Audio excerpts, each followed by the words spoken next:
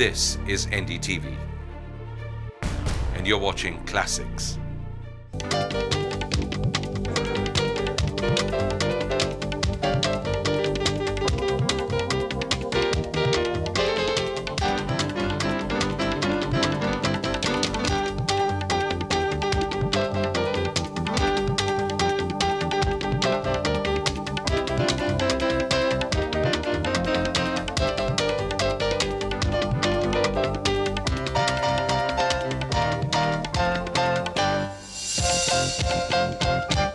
Good evening and welcome back. Well, here we are approaching the end of this year's election orgy.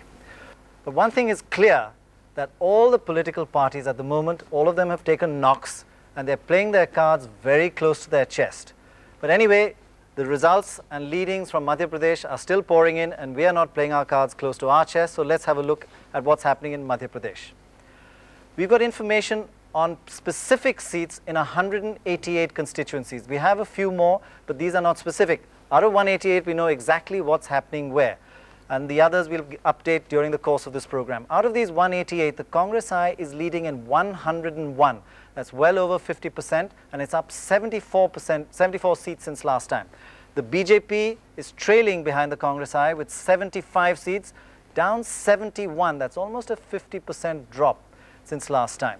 The Janata Dal 4, down 2, others 8, Independents 2, the BSP still doing well here, and the CPI 2, making total of 8 for others.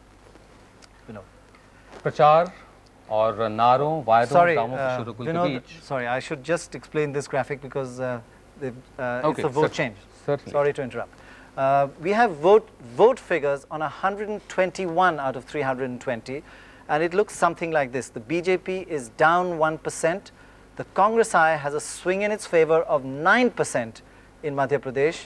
The Janata Dal down 2% and others down 6%. Now remember, these are only out of 121 seats, but percentages don't change too much over time. But that's the kind of picture that's causing the big fluctuations. Not so much a drop in the BJP votes, but a surge in the Congress votes. Sorry about that.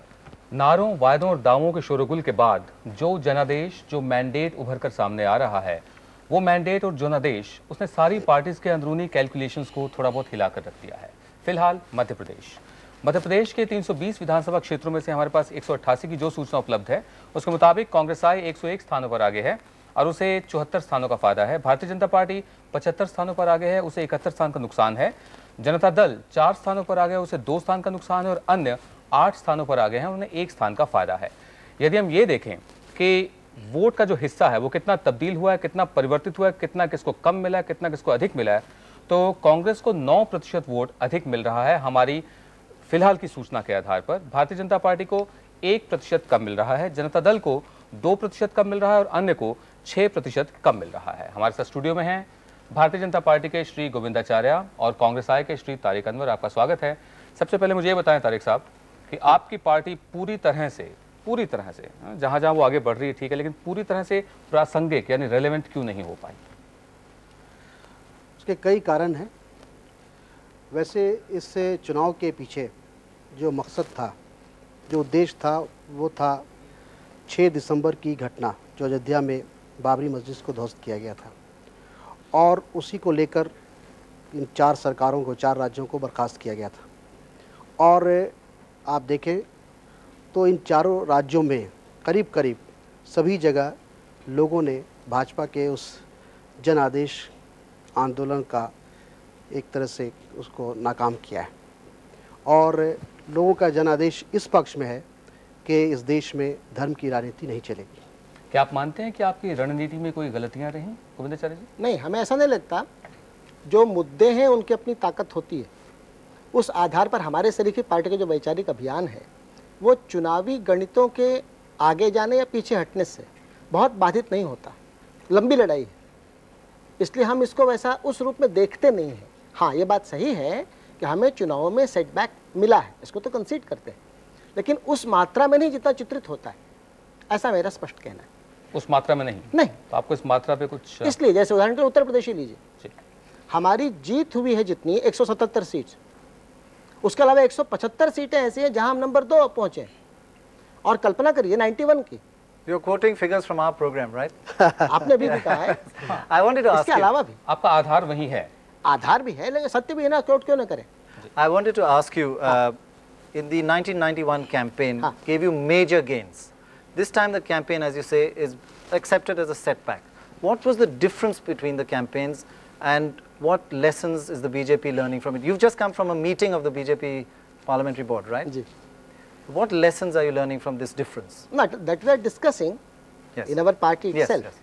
yes. That is articulation from Rama Mandir to Rama Rajya, widening the canvas on the socio-economic and other issues. In that, we wanted to elaborate it much more.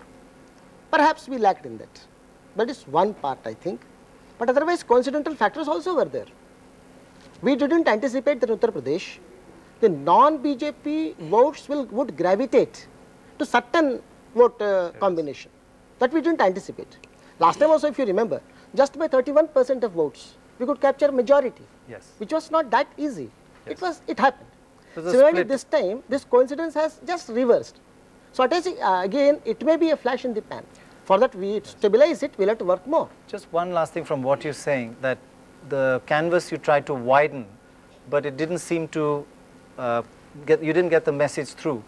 What is the implications of that? Are you going to narrow it and go back to the kind of narrow campaigns that you had earlier, the more strident ones? No, you see, the stridency of the campaign originated from the distortions, perceptual distortions of others.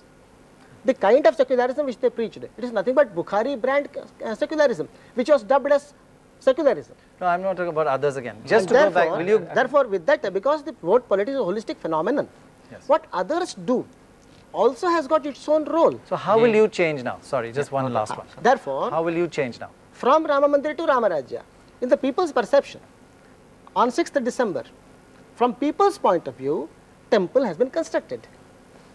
Rama Rajya is to be elaborated on socio-economic. What is in store for weaker sections of the society in Rama Rajya? What kind of economic model do we envisage in Rama Rajya?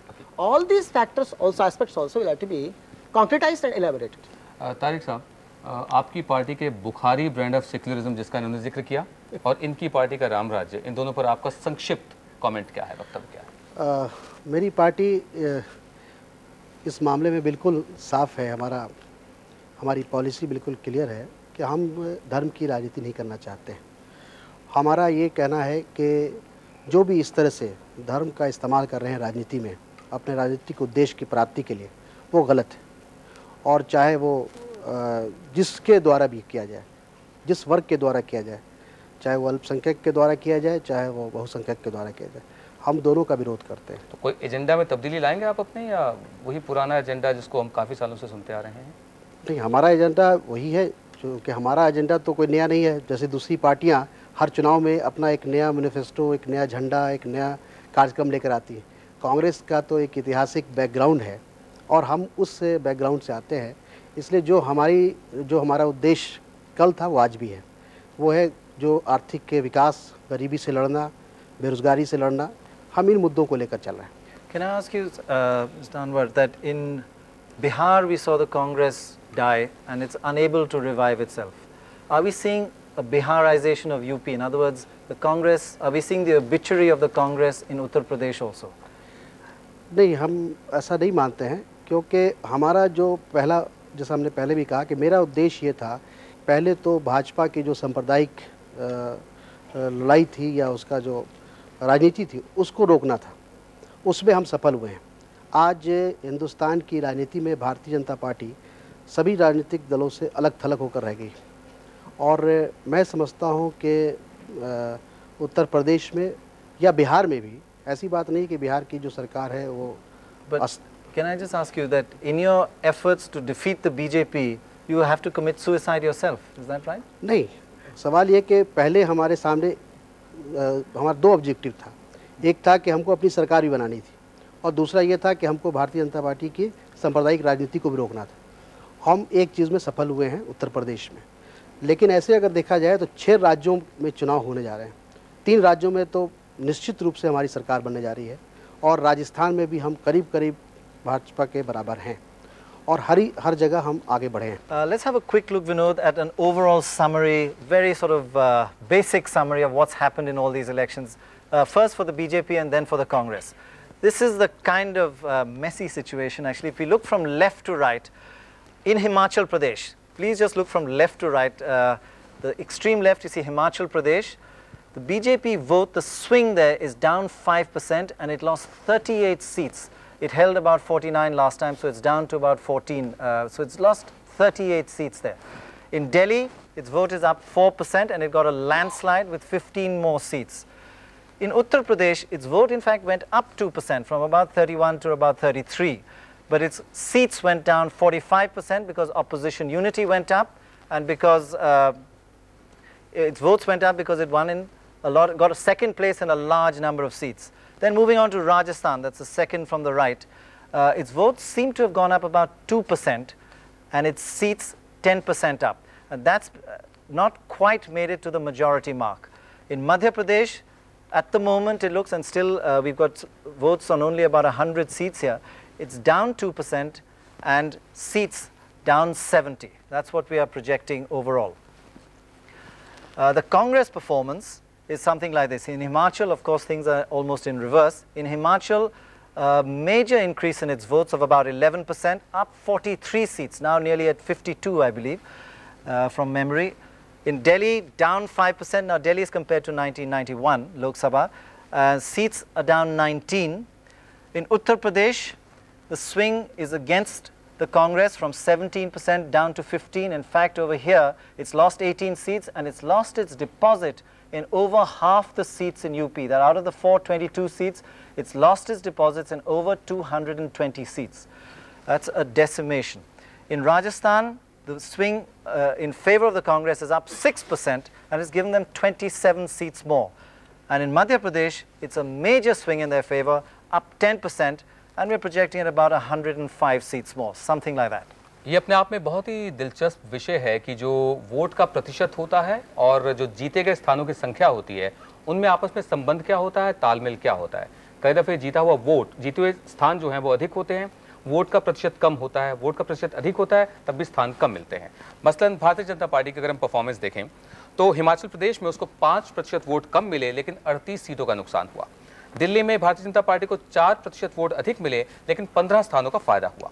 Uttar Pradesh में 2% vote अधिक मिले लेकिन 45 स्थानों का नुकसान हुआ और राजस्थान में 2% वोट अधिक मिले और 10 सीट्स का फायदा हुआ। मध्य प्रदेश में 2% वोट कम मिले और 70 स्थानों का नुकसान हुआ। इसके मुकाबले अगर हम कांग्रेस की परफॉर्मेंस देखें तो हिमाचल प्रदेश में उसे 11% वोट अधिक मिले और 43 स्थानों का फायदा हुआ। दिल्ली में 5% वोट कम मिले लेकिन 19 स्थानों का नुकसान हुआ। उत्तर प्रदेश में कांग्रेस को 2% वोट कम मिले और 18 स्थानों का नुकसान हुआ और 220 से अधिक स्थानों पर उनका जो जमानत था वो भी जब्त हुआ। राजस्थान में 6% वोट अधिक मिले और 27 स्थानों का फायदा हुआ कांग्रेस को और मध्य प्रदेश में 10% वोट अधिक मिले और 105 स्थानों का फायदा हुआ। तारिक साहब, मुझे एक बात बताएं, छोटा छोटा सवाल आप दोनों से, कि इस सारे जो परफॉर्मेंसेस को देखते हुए वोटर का बयान क्या है? पहले आप बताएं फिर आप। मुख्तर तौर पे वोटर का जो बयान है, मतदाता का बयान है, वो क्या है? मैं समझता हूँ कि जो मुद्दा हमने उठाया था कि सांप्रदायिकता बनाम धर्मनिरपेक्षता, ये धर्मनिरपेक्षता के पक्ष में है, विकास के पक्ष में है। लोग इस देश में शांति चाहते हैं और एकता चाहते हैं और मैं समझता हूँ कि उसी के पक्ष में लोगों ने मत दिया अपना। गोविंदाचार्य जी, आप क्या कहते हैं, वोटर का बयान क्या रहा मतदाता का? वोटर का बयान यह है कि विचारधारा के स्तर पर तो जैसे हो वैसे ही बढ़ो, लेकिन नेता, कार्यकर्ता और जनता के बीच के संबंध और प्रगाढ़ बनाओ। ये कैसे? दोनों बातें। जैसे आपने कहा, वोट परसेंटेज तो कुछ जगह बढ़ा है और सीट्स कुछ जगह जहां घटी है वहां पर हमने अनुभव किया कि जो दूसरा एस्पेक्ट है, नेता, कार्यकर्ता, जनता, इनके बीच संबंध हमको अधिक बनाने पड़ेंगे। उत्तर प्रदेश में जैसे अगर आप कहते हैं कि हमारी विचारधारा की स्वीकृति नहीं थी तो वहाँ हमारे वोट परसेंटेज बढ़ने का कोई कारण नहीं होता। ये तो सीटों की जो कमी हुई है वो तो बाकी सबके इकट्ठे संयोगवश हो जाने के कारण हुई है। इसलिए विचारधारा की स्वीकृति तो उत्तर प्रदेश में भी हुई है। So can we argue from the same argument, just to take on from what you're saying, that in fact with 31% of the vote last time, you never really had a mandate in Uttar Pradesh? हमने फिर ये कहा है कि mandate और नहीं mandate ये भी उतना रिलेवेंट नहीं है। अपने विचार के आधार पर हम बढ़ते जाएंगे। अभी कम कन्विंस कर पाए ना, 31 थे, 33 हुए हैं ना, अगली बार हम 40 होंगे। अपनी विचारधारा के मार्च को बढ़ाते जाना, उसमें निरंतर हम बढ़ते जा रहे हैं, इसका समाधान हमको तो है।